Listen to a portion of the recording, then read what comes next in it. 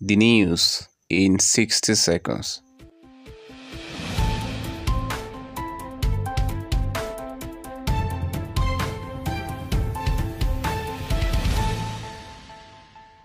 Hi, I am Temitope Ilesanmi. This is the news in 60 seconds.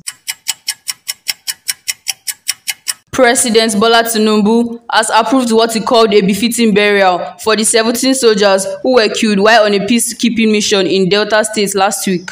Ekiti State government has launched a free healthcare program for over 19,000 retirees. The police command in Lagos State has uncovered a company that allegedly deals on fake alcoholic drinks. After gaining mainstream attention, fast-rising singer Tyla is set to release her self-titled debut album today. A new movie, Godzilla x Kong: The New Empire, is set to hit theaters on March 29. Odumodu Black has joined forces with Tiwa Savage on a new electrifying single titled 100 Million. Tobi Amusan claimed her third consecutive victory in the women's 100-meter hurdles at the African Games on Wednesday. Nigeria will take on Ghana today by 5 p.m. in the first of their two friendlies before taking on Mali 4 days later. This is the news in 60 seconds.